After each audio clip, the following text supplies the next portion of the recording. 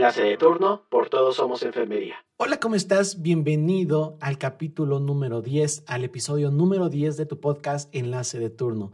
Como viste en esta sección del podcast, estamos hablando sobre las realidades de qué en verdad implica tanto trabajar, laborar, desempeñarte como enfermero, enfermera o cualquier personal dentro de un hospital, ya sea médico, laboratorista, lo que tú quieras. Y en este episodio te voy a resolver muchas preguntas que me has hecho llegar, ¿ok?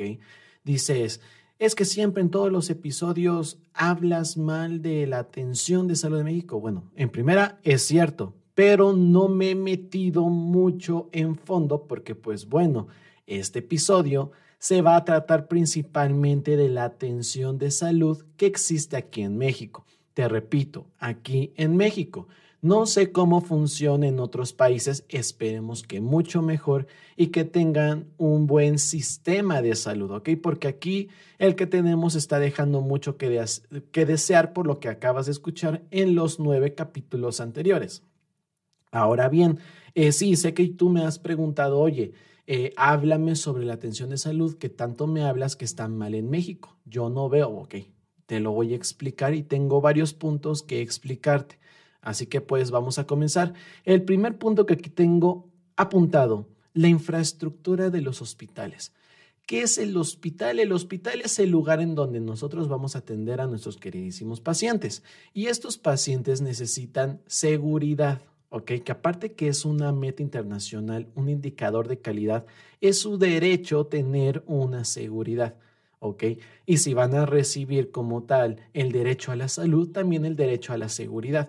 Y lo vamos a hacer mediante una infraestructura, es decir, a partir de esta infraestructura dividida en subunidades del paciente, me va a ayudar a poder tratar y facilitar la atención de mi paciente, ¿ok?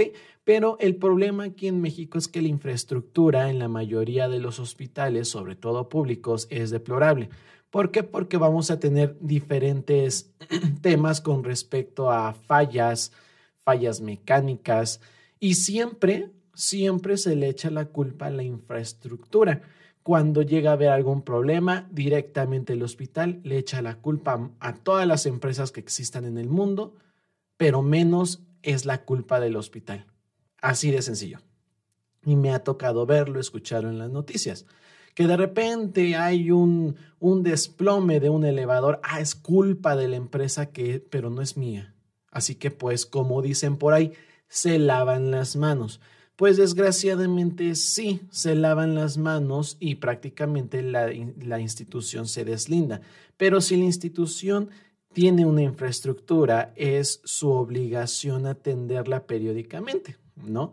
Es como si de repente la abandonaran, se deteriora con el tiempo y empieza a causar accidentes, ya no cuenta con esta seguridad. La infraestructura en los hospitales aquí en México, la mayoría hasta ahorita no han dado problemas, pero por ejemplo en el episodio pasado, te hablé principalmente de 2 casos en donde la infraestructura cobró vidas de pacientes, cosa que no debería de haber pasado. Y si nosotros indagamos más, pues créeme que vamos a encontrar muchos casos en donde la infraestructura del hospital prácticamente está de la patada. No quiero decirte y exclusivamente esto pertenece o esto le pasa a los hospitales de gobierno, a los hospitales públicos. No, también todos los hospitales, o sea, te estoy hablando que tanto privados como públicos están en riesgo de tener una mala infraestructura. No te estoy diciendo que todos, la mayoría al menos, no ha tenido cierto problema, pero en algún punto lo tendrá. ¿Por qué? Porque aquí en México no se ve mucho por el mantenimiento hacia los servicios que la gente ocupa.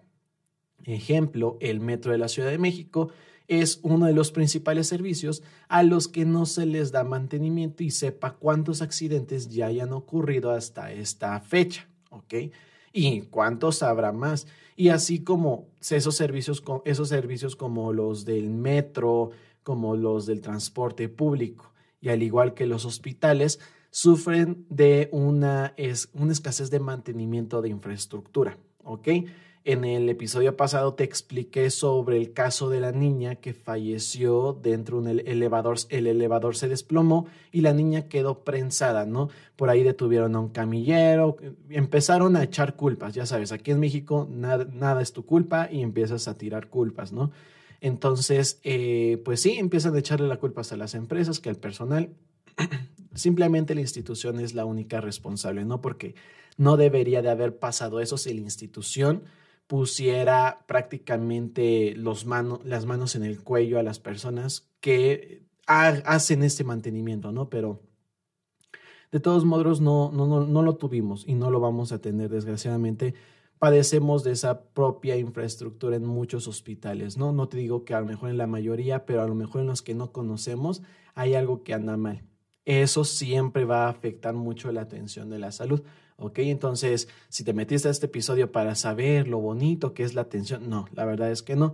Hay más cosas que están en desorden que en orden, desgraciadamente. Y aquí hay que decirlo, la mayor parte de este desorden lo pone el sistema público, ¿no? El sistema de salud público, porque a partir del sistema de salud privado, pues es mucho más controlado todas esas acciones por el simple hecho que es privado, es una empresa que contrata trabajadores y prácticamente te venden la salud, ¿no? Bueno, desgraciadamente yo diría, ¿no? Es que afortunadamente no, o sea, aquí los dos sectores de salud deberían de darte la misma salud, ¿no? Tanto público como privado te tienen que ofrecer. Sí, la única diferencia es que el privado tú compras la salud y el público pues te la regala, pero prácticamente parece que te la está aventando en la cara. Así es. Así que no te me asustes. Tú y yo sabemos que así es, ¿no? Y por muchas razones, la verdad. Entonces, la infraestructura, perdón, en los hospitales, tanto públicos como privados, en la mayoría pueden tener problemas en su en su propio hospital, infraestructura como tal. Vamos a hablar sobre los medicamentos. ¡Auch! Medicamentos. Los medicamentos son indispensables, ¿vale? Si tú vives en otro planeta y no sabes qué son los medicamentos, pues bueno, te explico. Es la base fundamental del tratamiento, tanto del médico, tanto del enfermero, como también para el paciente principalmente. Pero muchas veces estos medicamentos, o en la mayoría de veces en el sistema público, te los, te los genera, te los da gratis, ¿no? Ejemplo, te explico. Una persona acude al primer sistema de salud de México, el primer nivel de atención, que es lo que es la clínica, el seguro, o bueno, los centros de salud, ¿vale? Centros de salud en general. Y van a una consulta y esta consulta, bueno, va a generar un tratamiento y ese tratamiento, dice el médico, tenga su receta, pase a farmacia, recoja su medicamento y lo veo en 20 días o tiene la cita, abierta, ¿no? Entonces este paciente va a la farmacia, le dan sus medicamentos y él se va feliz porque ya tiene un tratamiento, ¿no? Pero en la mayor parte de veces no es que se los nieguen, ¿vale? Porque nunca se niega el medicamento, pero llegas a farmacia y dicen, ¿me puedes surtir mi receta? Y la farmacia te dice, estos medicamentos no los tenemos, pero déjenos su número y nosotros le podríamos avisar para que pueda pasar nuevamente a recoger sus medicamentos, ¿ok?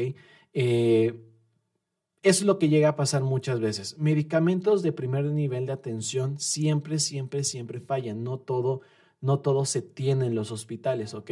Desconozco el por qué no los tienen, si ya sea por corrupción, ya sea por una escasez directamente del laboratorio, o también puede ser por una alta demanda. No lo sé, pero siempre faltan medicamentos y ya sabes, todos culpan a todos, ¿vale? Nadie es la culpa de nadie y pues así es el asunto con los medicamentos. Pero vámonos a algo mucho más fuerte.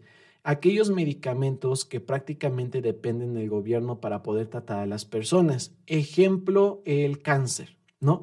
El cáncer sí es una enfermedad no transmisible que me va a generar una etapa terminal y esta etapa terminal prácticamente es la muerte, de mi paciente, ¿no? Porque hasta ahorita, hasta que donde yo estoy grabando y hablando de esto, no hay cura para el cáncer. Entonces, ciertas instituciones, ciertas asociaciones brindan este medicamento gratuito a los pacientes que padecen cáncer, ¿no? Tratamiento para la quimioterapia, tratamiento analgésico, etcétera. Y la mayor parte de personas que están recibiendo este tipo de ayuda son los niños. Y hubo una ocasión justamente en estos últimos años y sobre todo en pandemia que este medicamento para el cáncer pues escaseó, se acabó. ¿Quién sabe por qué? Pero se acabó, dejaron de surtir. Entonces, pues nada, ¿qué es lo que pasaba? Pues los niños empeoraban. De un avance que tenían, se frena el tratamiento, retrocede el tratamiento y ahora tienen que cursar con otro tratamiento nuevo o reanudar el tratamiento para poder alcanzar donde ellos ya estaban en la etapa de la enfermedad. Entonces retroceden, empeoran y la mayor parte de veces los niños con cáncer mueren. Y eso lo puedes googlearlo, literalmente, puedes investigarlo en fuentes confiables y vas a observar todas las marchas que se hizo para que este medicamento volviera y no solamente todos los medicamentos. Hay muchas personas que sí requieren un tratamiento ya incluso de por vida. Te estoy hablando de enfermedades no transmisibles como la diabetes. La diabetes mellitus, pues, es una enfermedad que ya te da un fármaco, ya te da un tratamiento ya de por vida, ¿no?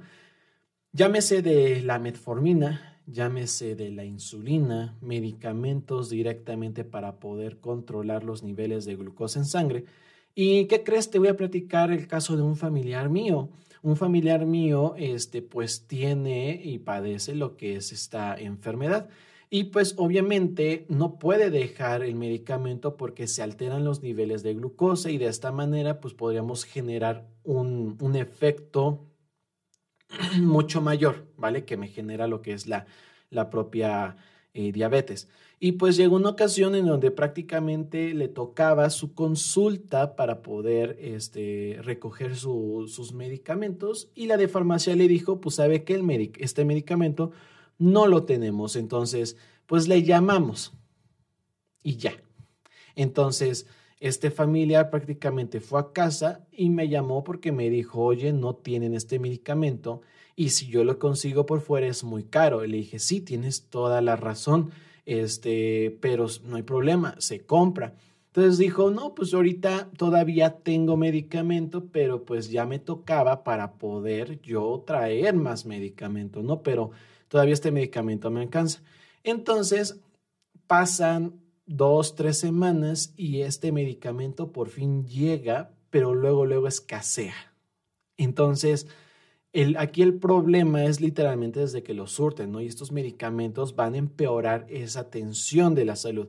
A lo mejor no directamente tiene que ver con la cuestión del médico o del enfermero, pero aquí ya son razones externas, te repito, que la propia institución que te ofrece esa atención te debe de corregir, ¿vale? Y yo estoy hablando en todas las instituciones que se dedican al sector público, entonces hay que tener mucho cuidado, no se me atrasen en esa cuestión. Y pues bueno, yo a mi familia, yo le dije, bueno, para que no pase esto, hay que comprar el medicamento y ese medicamento hay que guardarlo por si la vez que de repente llegas y te dicen nuevamente, no hay medicamento, pues tú ya tengas algo de reserva y ya ocupes el medicamento y ya cuando te traigan el medicamento de farmacia, el que te da la institución, pues ya ocupamos ese y guardamos el otro. ¿Me entiendes? Entonces yo te recomiendo que si tú tienes a tu paciente, tu familiar, y de repente llega a escasear el medicamento por tratamiento que él tiene, y sobre todo si tiene una enfermedad no transmisible o una enfermedad terminal, yo te recomiendo conseguir el medicamento aparte y ese guardarlo. Ojo, guardarlo por si de repente no hay existencias. Entonces, si no hay existencias, ya no te preocupas porque ya tienes uno de colchón. Pero es muy importante que sigas exigiendo a la institución que se pongan pilas con los medicamentos. Y yo que ahorita más o menos le voy viendo a la cuestión de eso de las clínicas, pues oye, ponte al corriente, ¿no? Porque también con que yo voy a trabajar. A veces también nosotros padecemos directamente en farmacia, en el hospital, que no se cuentan con los medicamentos y ¿qué crees? El familiar tiene que ir a buscarlos y comprarlos por fuera, cuando no debería de pasar esto, ¿ok? Es tu responsabilidad poder tener todos estos insumos. Y hablando de insumos, también estos insumos para poder trabajar. Enfermería se le reconoce por ser algo creativa, ¿no? Pero esta creatividad nos ha impedido ser, en algunos casos, ¿no? Porque luego sí tenemos enfermeras de la patada, pero la creatividad nos ha permitido a no rehacer este, nuestro trabajo. ¿Cómo te diré? No nos ha detenido, ¿vale? Nuestra creatividad nos ha ayudado a seguir con todo nuestro cuidado. Eso sí, pero ¿qué necesidad, güey? ¿Qué necesidad? Si el hospital no tiene insumos, claro, o sea, a lo mejor yo tengo que intervenir de alguna otra manera y sacar adelante mi trabajo, pero esos son obstáculos. ¿Por qué? Porque esa creatividad en muchas enfermeras a veces no se da o se da mal. Entonces, a pesar de que nosotros tengamos la intención de ayudar, los insumos, los insumos que faltan no me van a resolver prácticamente el problema. Así de sencillo. Si no tengo insumos, no puedo tratar. Si no tengo cobijas en el hospital, no puedo trabajar. Si no tengo guantes, no puedo trabajar. Si no tengo tegader, no voy a trabajar. ¿Entendiste? Es de suma importancia que a mí, ojo, que a mí me proporciones todos los insumos, ¿vale? Si tienes problemas económicos, tu institución es tu problema, pero no puedes dejar desatendidos a tus hospitales. Entonces, sí se requieren insumos en los hospitales. Estoy hablando desde un par de guantes hasta un equipo de venoclisis, un equipo de instalación de venoclisis. Instrumental quirúrgico, necesitamos insumos en el hospital. Porque ¿qué crees? Cuando el paciente o la familia diga, es que en este hospital no tienen nada, ¿a quiénes son los primeros que les echan la culpa? Al médico y al enfermero, a la enfermera. Pero en la institución, calladita. ¿Por qué? Porque nosotros tenemos que responder ante la institución. Desgraciadamente, las personas que trabajan en el instituto forman parte del instituto y si la enfermera la riega, no solamente la enfermera, sino las enfermeras y tu instituto. Entonces te conviene tener a tu personal preparado con insumos para que dejen de estar hablando mal de ti. ¿Estás de acuerdo? ¿Estás de acuerdo? Ok. Entonces, la falta de insumos, la falta de medicamentos como tal y la infraestructura debilitada que tienes son problemas y factores que me van a interrumpir una buena atención de salud. ¿Quieres formar una buena atención de salud en México? Te repito, trabaja en los 3 puntos que te acabo de dar y en los que siguen. No quiero, por ejemplo, en lo que te mencionaba en el episodio pasado, no quiero que me generes más planes. Quiero que resuelvas los planes actuales para que puedas avanzar. ¿Me entiendes? Es como si estuvieras jugando un videojuego. Ya quieres aventarte al nivel 10 cuando ni siquiera has acabado el nivel 2. Entonces, yo te recomiendo que tú prepares mejor tu personal, tu institución, tus insumos para poder recibir de la mejor manera a tus pacientes. ¿Ok? ¿Por qué? Porque a partir de esto, ahora sí, la gente puede opinar acerca de lo que estamos generando. ¿A qué voy? Si nosotros tenemos todos los insumos, ¿crees que vamos a trabajar mal? Pues obviamente no. Tenemos todo el material para poder hacer. Es como si de repente llegaras al laboratorio en la escuela. Y en ese laboratorio tú vas a hacer tus prácticas. Y dices, ok, voy a hacer la práctica de la instalación de la sonda vesical. Llegas y le pides a los organizadores de la institución, a los que van llevando todo el material, ok, yo maestro voy a impartir ahorita la instalación vesical. Necesito, obviamente, una zona Foley número 14, 16, una 12, necesito gel, necesito todo el material. Es que, ¿qué cree, profesor? No tenemos ondas. Entonces, ¿cómo chingados voy a dar mi práctica? Es lo mismo. Si llegas a la institución y prácticamente, no tienes insumos, ¿cómo chingados voy a trabajar? Y ahora la culpa es mía, que porque yo no tengo insumos y todo eso. Y la institución se lava las manos y se ríe atrás de ti. Entonces, te repito, en vez de crear más planes, yo te recomiendo primero resolver los problemas de ahorita para poder generar más y más planes a desarrollo. Ahora, siempre te he comentado, de hecho, desde los 9 episodios, todos, la falta de personal de enfermería. Creo que uno de los problemas principales que estamos destacando en este podcast es la falta de personal de enfermería en hospitales. Pero ojo, si tú sales a la calle o por estadísticas, tienes a un chingo de enfermeras y enfermeros. El problema es que tu institución tiene, nuevamente lo que te comentaba, y perdón por recordártelo, pero es que no entiendes. Tienes un contrato, una contratación mediocre. Y en ese contrato manejas términos horribles, desde el salario hasta incluso de los horarios, honorarios de cada enfermera y enfermero, hasta de los médicos, desgraciadamente también salen embarrados. Entonces, hace falta personal de enfermería en México, pero no porque no haya enfermeras que estudien, no hayan personas que estudien enfermería, sino porque tú no las contratas. Y si las contratas, les das un sueldo miserable. Entonces no te estés quejando si te hacen falta enfermeras y luego salen las instituciones. Es que aquí en esta institución una enfermera abarca 12, 14 pacientes. Pues sí, porque tu contratación es mediocre. Perdóname por recordártelo. Así que ponte a trabajar en ello, porque si no te lo voy a seguir recordando hasta que yo sea profesional. Y ya cuando sea profesional, pues ya nos vamos a ver las caras directamente ahí, de frente.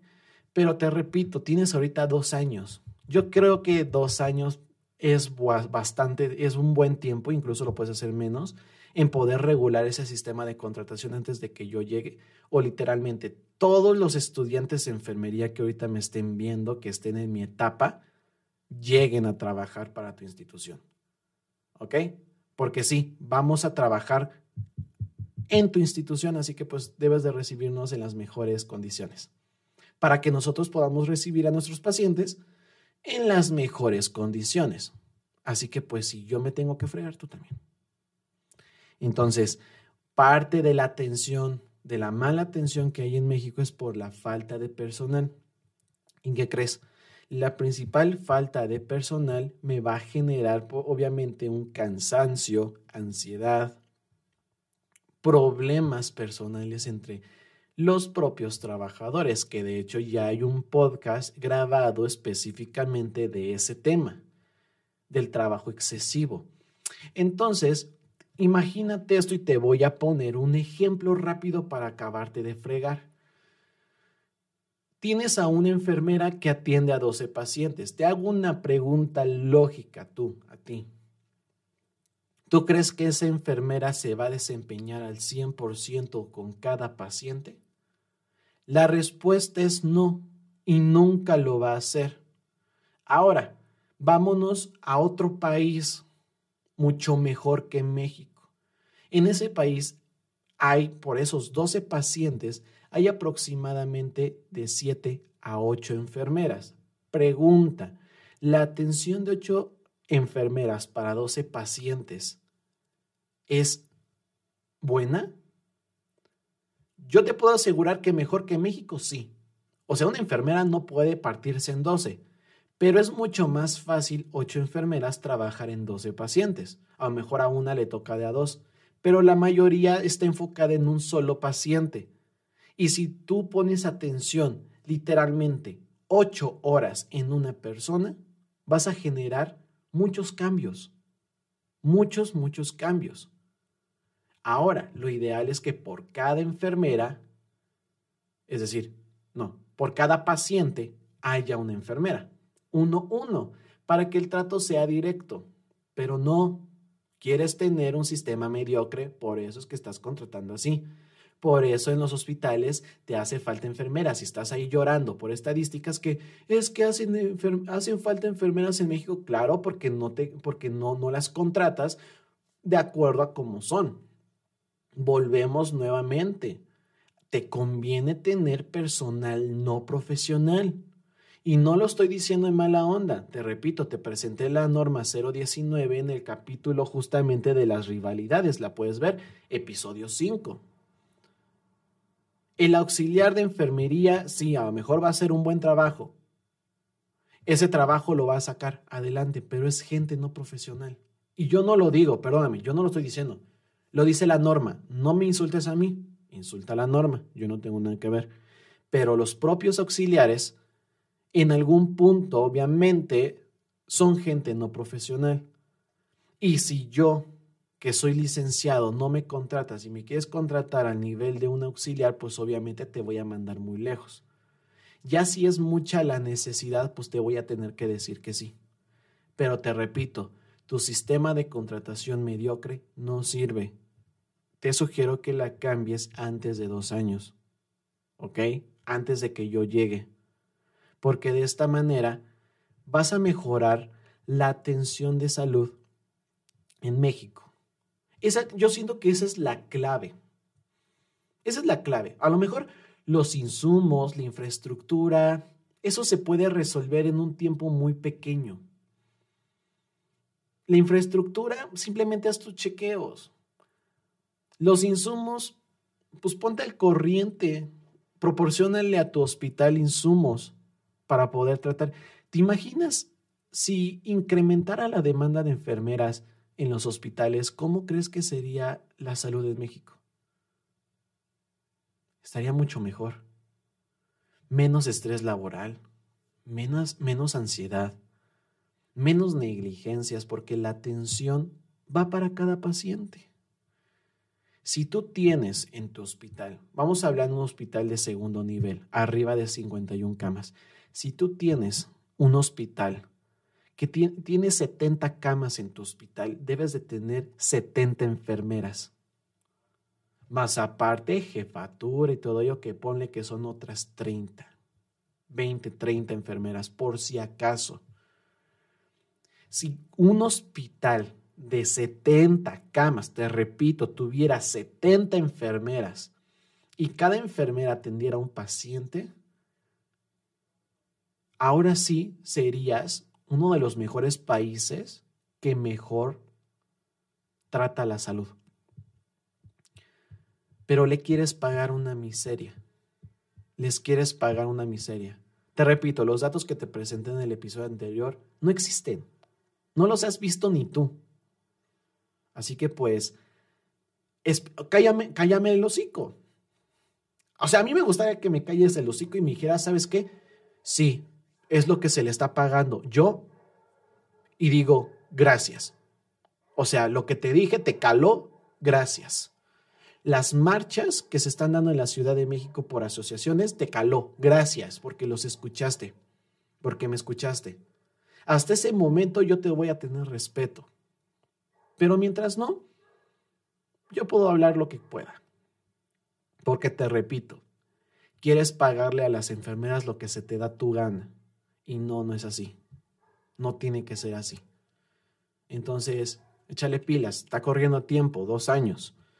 Luego voy a tener la propia falta de contratación. La propia falta de contratación es lo que estamos hablando. La atención,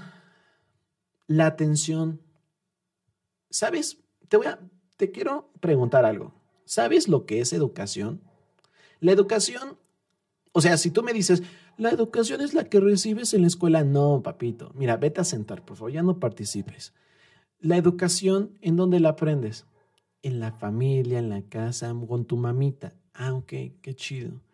Pues, ¿qué crees? Aparte de que contratas personal no profesional, contratas personal que no sabe y no está calificado, todavía son groseros. ¿Y qué crees? Por esa grosería, por esa falta de educación, por eso es que la atención de salud es deplorable también. Y te repito, yo te platicaba que hace unas semanas, hace unos meses, yo tuve la experiencia de ir como familiar. Afortunadamente nadie me reconoció en el hospital pero yo fui.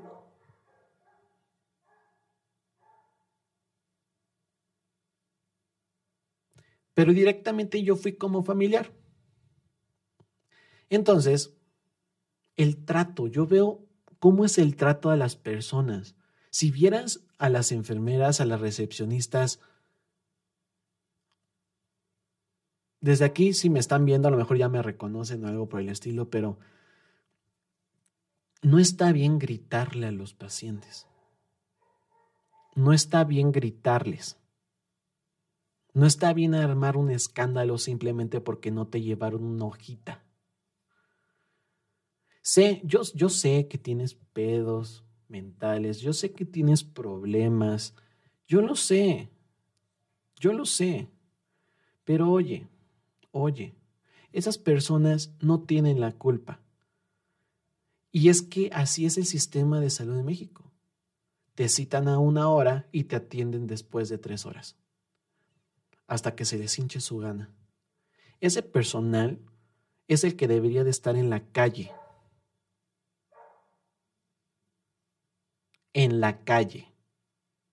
¿ok? Porque ese personal no me sirve. Ese personal que yo vi, que cuando me le quedé mirando a la señorita se me quedó mirando muy feo, no sé si porque, no sé,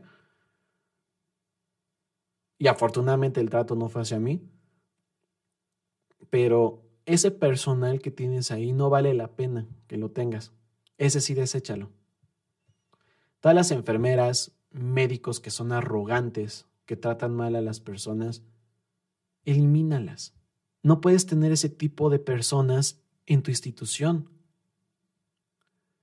porque luego hablan mal de ti. Es que el personal del otro hablan mal de ti por el tipo de personas que contratas. Desgraciadamente esas enfermeras, ese personal son la cara del hospital. Entonces, te están dando en tu reputación. Todo por tratar mal a una persona. El que un paciente vaya a atenderse a tu institución no te da el derecho de tratarlo mal o hacerlo esperar o hacerlo venir la próxima semana o mañana, porque no sabes la urgencia de la atención de la gente. Entonces sí te pido de favor que si vas a hacer tu trabajo, hazlo bien. Y sí, obviamente, estamos hablando de la manera administrativa, la cuestión administrativa. Entonces sí, ahí hay que ver una cuestión con la educación, así que pues edúcate y contrata personal más eficiente y educado. Esa es la clave. Es que creo que te estoy resolviendo mucho la vida, ¿no? Es aumentar el número de contrataciones de enfermeras con un sueldo digno, personal calificado. También vamos a tener principalmente personal educado que te vaya a llevar como tal toda la cuestión de la administración de tu hospital. Insumos, no te pido más. Insumos, medicamentos y una buena infraestructura. Es todo. ¿Qué no puedes hacer eso? Si mejoras, es que hasta eres tonto, te digo, a ver. Si le pagas a una enfermera bien, ¿tú crees que va a hacer mal su trabajo?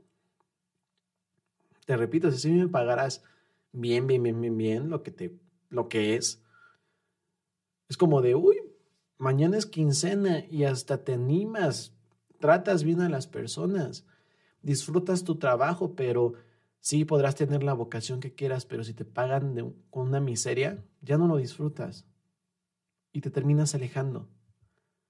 Esa es la clave. Esa es la maldita clave. Pero bueno. Ahora, sí, yo sé que parte de y yo te hablé del personal administrativo.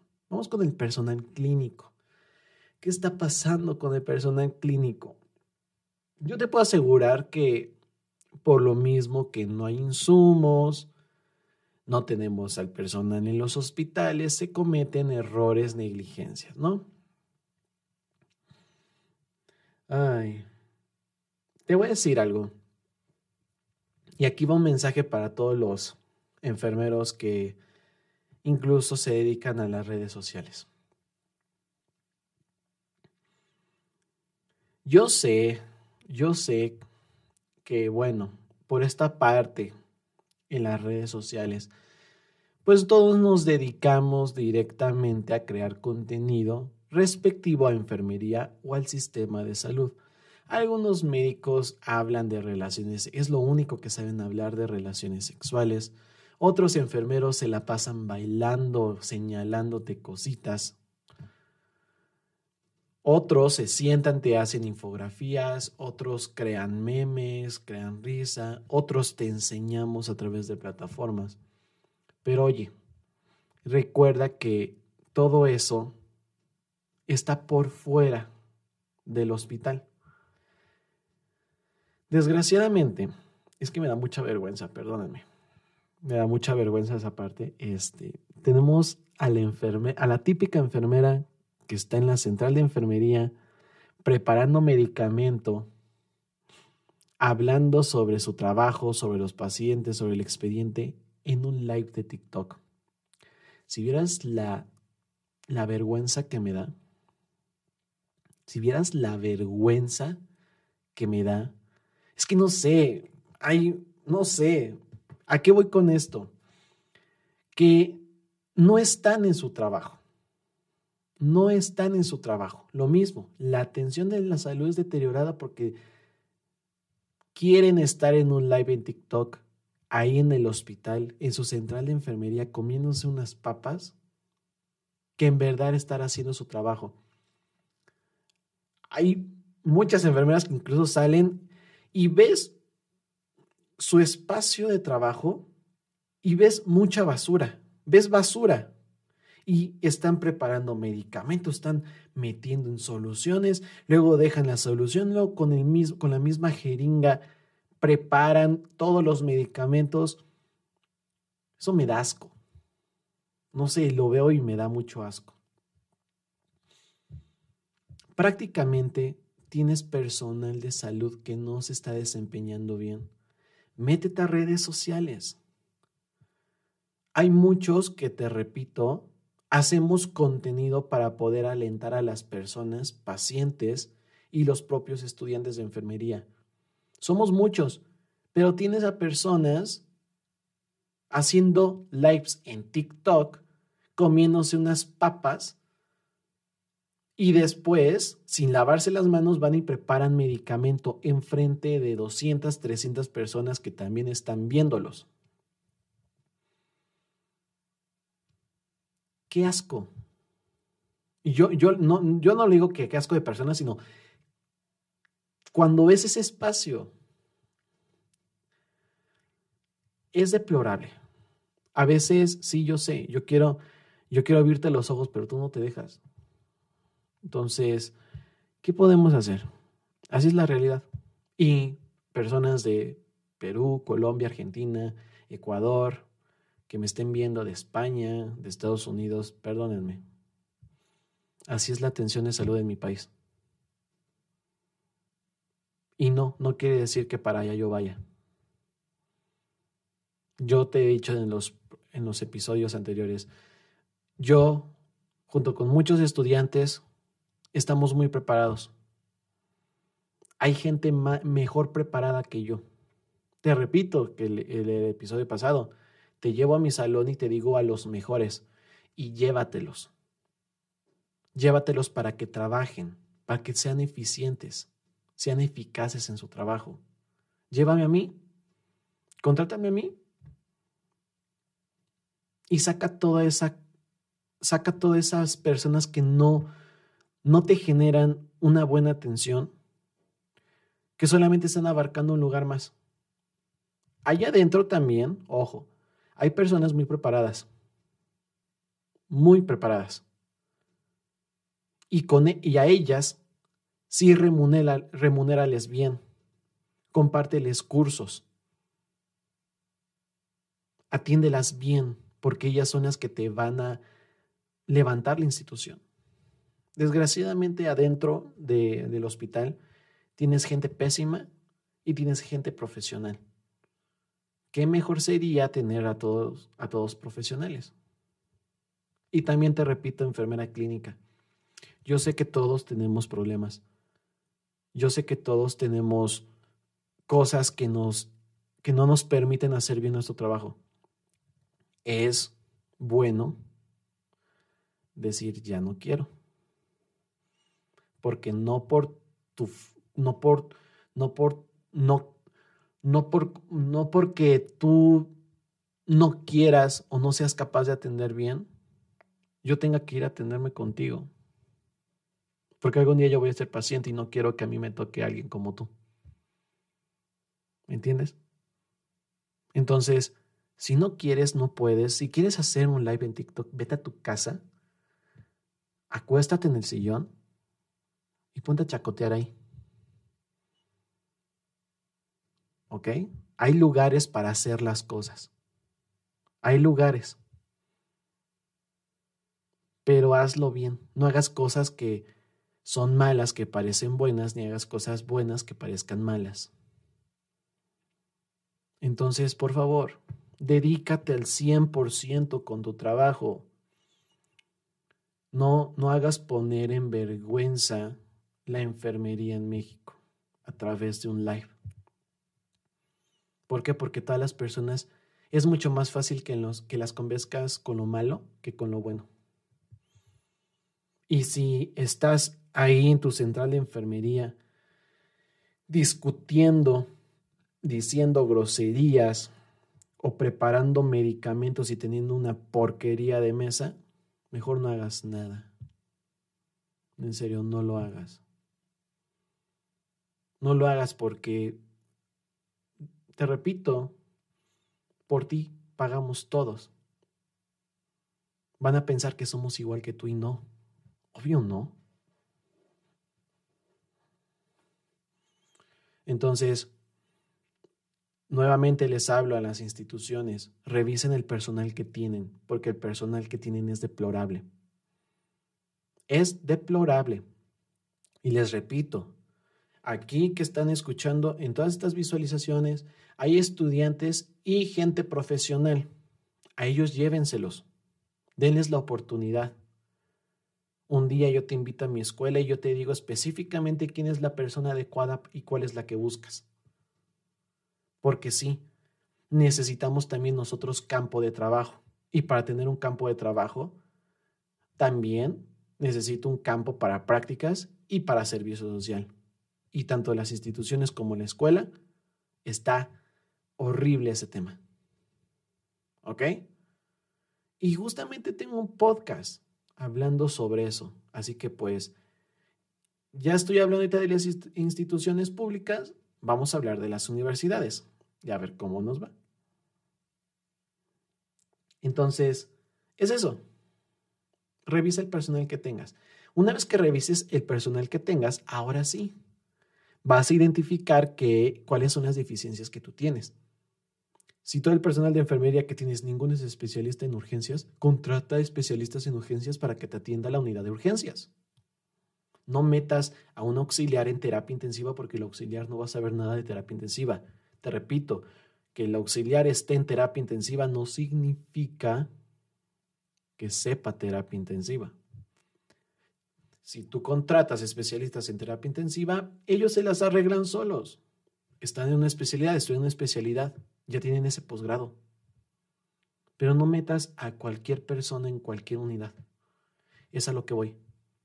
Págales de acuerdo a su trabajo. Te repito, aquí no menospreciamos nada. Eres auxiliar, prepárate para ser licenciado, no te quedes como auxiliar. Y tú, licenciado, prepárate para que seas especialista y exige que te paguen a tu nivel. Eso ya hablé contigo, no tengo por qué discutirlo. Sí, es sencillo. Ahora, enfermeras de 20, 30, 40 años trabajando en institución, por favor, actualícense. El que tengas experiencia no significa que estés haciendo las cosas bien. Imagínate que hagas lo mismo durante 40 años. En primera, aparte de que es aburridísimo, Estás haciendo todo con la misma técnica y las técnicas de enfermería se actualizan. Tú también actualízate. Por favor, hazme ese favor, actualízate. Te repito nuevamente, el que tú sepas y tengas experiencia no significa que hagas un buen trabajo. Te lo dice un estudiante de enfermería. Y yo sé que me vas a decir, bueno, pues tú no tienes la experiencia. Mija, la experiencia la puedo tener mañana o pasado. Es lo que yo les he dicho, si quieren aprender todo en un hospital, dense 4 o 6 meses y dominarán la zona en donde estén del hospital. Así que la experiencia se gana. No cuesta. Lo que cuesta es el aprendizaje. Y es ahí donde te topas. Así, contra la pared, porque luego dices, ¿por qué no me actualicé? ¿Por qué no estudié más? Porque sí, entras al hospital y dejas de estudiar, dejas de actualizarte, dejas de ir a congresos, cursos. Ese es tu mayor error. Sé una enfermera completa, 30 años trabajando en la institución, pero nunca te has perdido un curso y eres actualizada. Oye, por favor, déjame aprender de ti. Por favor, déjame trabajar contigo. Yo hasta te lo voy a implorar. Pero la mayoría de enfermeras que tienen experiencia dejan de estudiar, dejan de aprender. Sí, yo sé que el tiempo a veces es un obstáculo, pero hay tiempo para todo. Siempre hay tiempo para todo. Deja de estar perdiendo el tiempo en hacer lives en la central de enfermería comiéndote unas papas con sal. Y luego preparas y, ay, no manches, hasta me dan, no sé qué me dan. Entonces, pues simplemente es eso. Así es la atención de salud en México. Así es, desgraciadamente. Yo no te puedo hablar de la buena atención. Yo no te puedo presumir la buena atención. ¿Por qué? Porque es nuestra obligación. Yo no te puedo decir, oye, tenemos los mejores hospitales de la Ciudad de México. No, no puedo presumir. Es nuestra obligación tener los mejores hospitales. Es que tengo las mejores enfermeras en este hospital. Es tu obligación tener las mejores enfermeras en ese hospital y en todos. Perdóname, pero si pensabas que yo aquí iba a aplaudir las buenas acciones, no.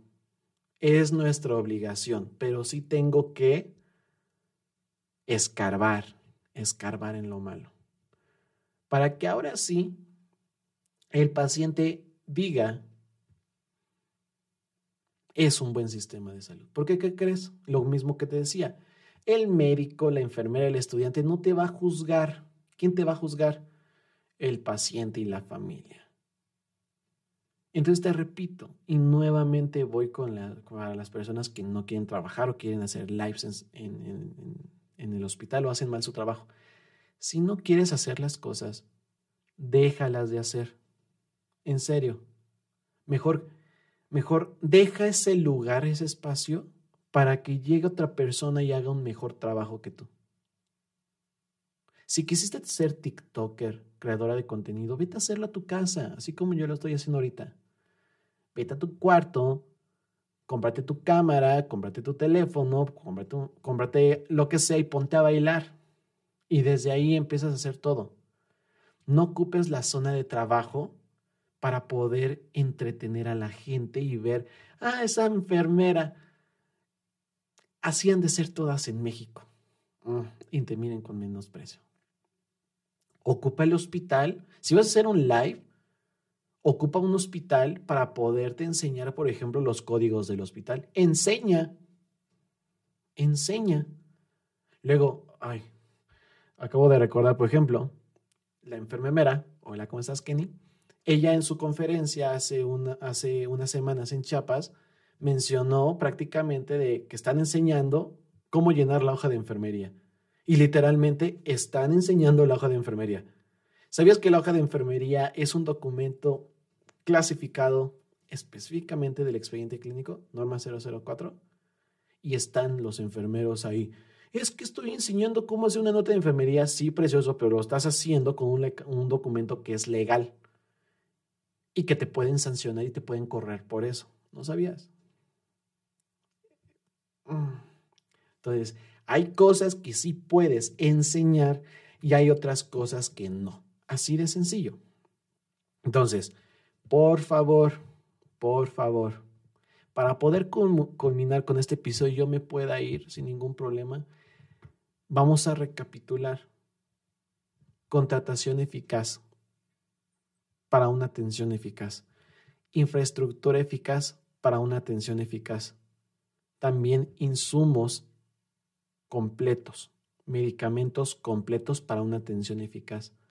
Profesionales, no gente que quiera hacer TikToks comiéndose unas papas ahí en central de enfermería.